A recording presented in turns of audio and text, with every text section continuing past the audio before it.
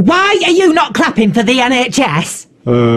If you're not gonna clap, that means you should not be allowed to receive any medical treatment. That's fine. In fact, since medical masks are in such short supply at the moment, you should not be allowed to have a mask. Okay. No, it most certainly is not okay. You're being selfish. If you're not going to wear a mask, you shouldn't be allowed to get the vaccine.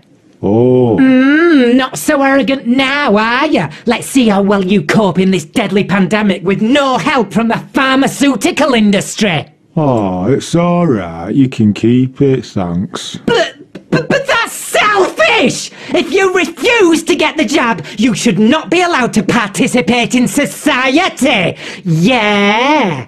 Okay. I mean it! You shouldn't be allowed to go to restaurants or concerts or go to work or go on a plane! I never really enjoyed any of that stuff anyway. Oh, really? So what exactly are you going to do if you can't join in and do all the normal things that normal people like me do? I'll probably just carry on meditating and growing vegetables and playing music and, well, I'll just try and keep out of your way.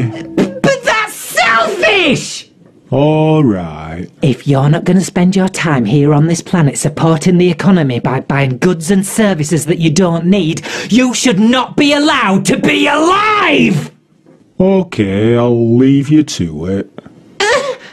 What? Death is an illusion. Everything's just a continuous flow of energy, and we all have the choice to humble ourselves and let the spirit guide us as we transcend this perception of a lived physical experience, so nobody really dies. But that's... No, wait! Stop! Come back here right now! People who transcend this perception of a lived physical experience are being selfish! Selfish! Selfish! Selfish!